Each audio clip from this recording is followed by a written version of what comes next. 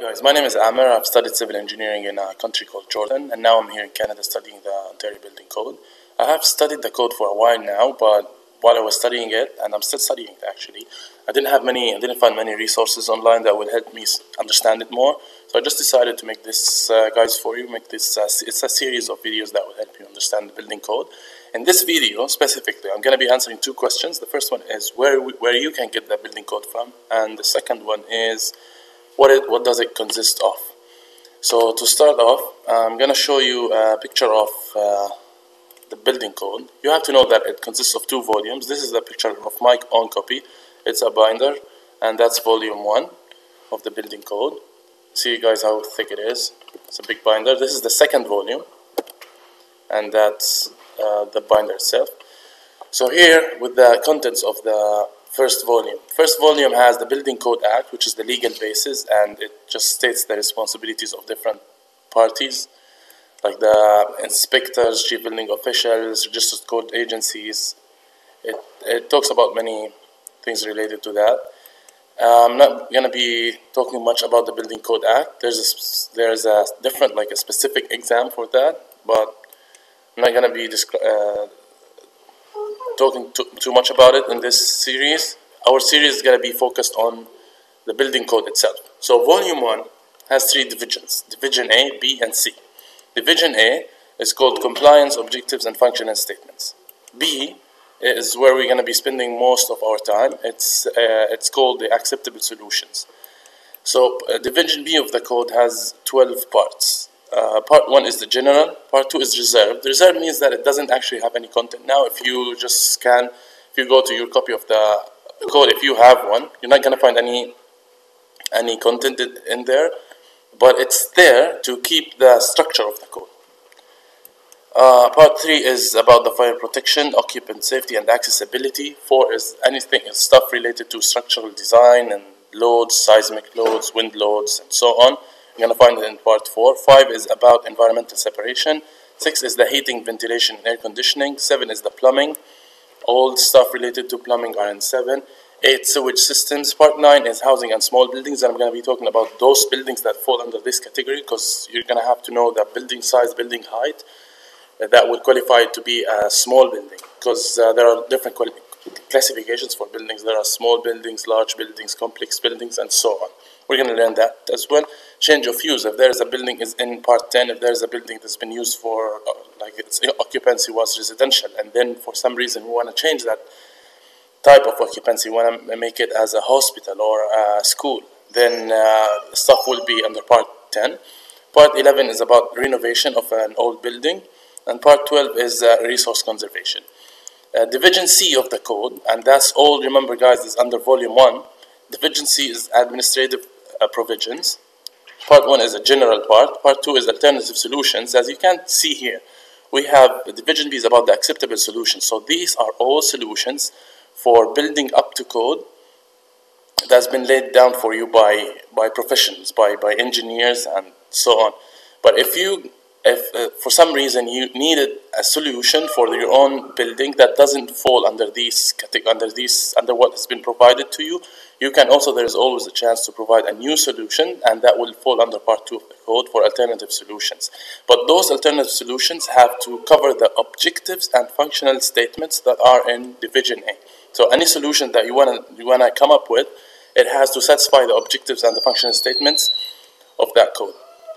Part 3 of Division C is about the qualifications. Here in the qualifications, it tells you about what you have to know, what exams you have to pass in order to be eligible to get a job as an inspector or a designer or a chief building official, and so on.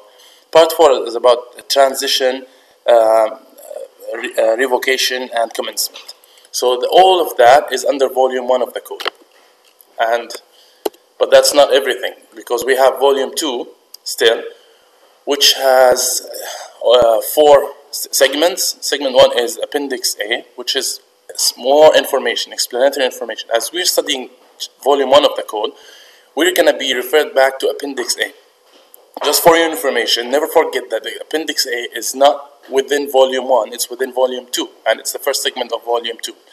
So sometimes the the code wants to elaborate more on a certain subject, so it sends you to Appendix A, and here where you can find it. Appendix B is imperial conversion, because you have to know something, that the code is in metric units. So an area uses, like if you want to measure an area, we use square meters, but here in Canada, practically we use imperial units. And if you just didn't know the conversion factor for some unit, you can find it in Appendix B. And then we go to the supplementary standards. There are 3 segments as well, SA, SB, SC, just exactly the same as Volume 1. So SA are the supplementary standards referred to, the code referred you to in Division A.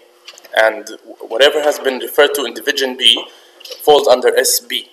And the same applies to C. Division C refers you to the supplementary standards of FC. So SA contains some attribution tables between the objectives and functional statements. We're going to talk about that later on, in later videos of this series. SB has 13 parts. SB1 is about the climatic and seismic data. SB2 is fire performance rating. SB3 is the fire and sound resistance of building assemblies. SB4 is measures for fire safety in high buildings. SB5 reserved, no content yet. SB6 is about percolation time and soil descriptions. SB7 is the construction requirements for guards. If you want to build a guard, like if you have a patio outside and you want to wrap it with a guard because you need it to, or because sometimes you don't have to, but you just feel that it's safer to build one. So if you want to build a guard outside, and you didn't know what type of what the design should be or how you want to install it, you're going to find so many details and drawings in SB7 for that. SB8 is about design, construction, and installation of anchorage system for fixed access ladders. SB9 is the requirements for soil and gas control. SB10 talks about energy efficiency supplement. SB11 is about the construction of farm buildings. SB12 is the energy efficiency of housing. 13 is about the glass in guards. And finally, SC1 is about the code of conduct for registered code agencies. So here, I just showed you guys that to tell you what to expect and what you're going to find in Volume 2 of the building code.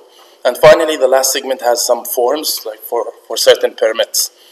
Now that you know what the contents of the building code are, I want to show you where you can get them from, where you can get your own copy from. So if I found online that there's this website over here, I'm going to put it for you in the description. There's buildingcode.online. Here you can find Volume 1, Division B of the code. This has Section 1, which is Part 1, or supposed to be Part 1 of Section of Division B. So this is Section 1 of Division B all the way to Part 12 of the code. It doesn't actually contain, I went through this, it doesn't contain everything you want to find in your copy. But it is free, and you can just click on wherever part you want, and that will show you. There's an ad now. See, you can find many of the sections and sentences of the code, as you can see right here. Another good website that you can find many of, like most of Division. Most of Volume 1 of the code is Ontario.ca. All you have to do is just go to this website, choose your language. I'm choosing English here. Scroll down, go to Law and Safety, and then scroll down again, go to Laws. Then here in this search bar, here you can find most of the city's laws. You just have to type building code. I'm going to close this one here. Make sure you select regulations here, and then hit search. This first one is the building code itself. So here you can just choose whichever version of the code you want, but just go for the current one, 2020. And here you can see that this will give you Division A, B, and C of Volume 1. You won't find the Building Code Act in this current one, but you can do the same thing by just searching in that search box that I showed you. You can just type Building Code Act, and you can find the Building Code Act. But here, I'm going to go back to this picture just to show you guys what you're going to find in that one. So that website, Ontario.ca, contains division A, B, and C of volume 1 of the building code. Now, if you want to buy the whole binder as a binder, bind the whole code as a binder or a soft copy, or sorry, as a, what do they call it? Like a soft cover type of book, you can go to Orderline. That's a website where you can buy it from, or you can go to Publications Ontario. Right here, I'm gonna leave the comments in the. I'm gonna leave the links in the description. You can go to Publications Ontario, and here it tells you where can I get my 2012 building code. It says that it's a 2-volume set of 7 ring binders. The cost for both volumes is $195 plus tax. And if you want a soft cover, where you can just pay $175. I bought my copy from Orderline, and as you can see here, there are 3 types. This is just specific for housing and small buildings. So if you want something that if your own building doesn't fall under this category, I don't suggest you buy this one because it won't have all the material you guys need. So just go for this one because it has most of the parts. It's a bit pricey here, and I think it's a bit cheaper here. I don't know why, but I went with this one for no reason, because in my case, I just needed it right away, so I just bought it from here. So that's it for this video, guys. If you needed anything, if you just feel that you have any questions, just write them in the comments, and I'll be pleased to answer them.